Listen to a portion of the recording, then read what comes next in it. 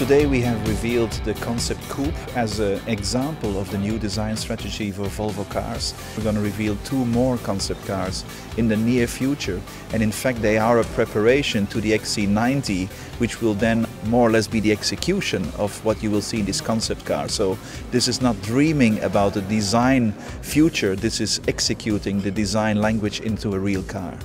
Thomas Ingelad is an inspirational leader. He's a designer in heart and soul.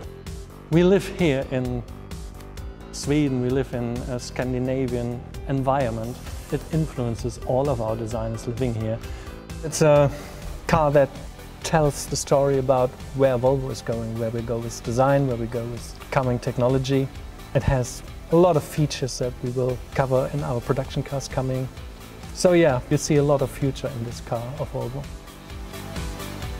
Today's event really marks the start of a new future for Volvo. We have embarked on a transformation strategy which encompasses a lot of new elements. This car is, I would almost say, the symbolic start of a very exciting new future for Volvo.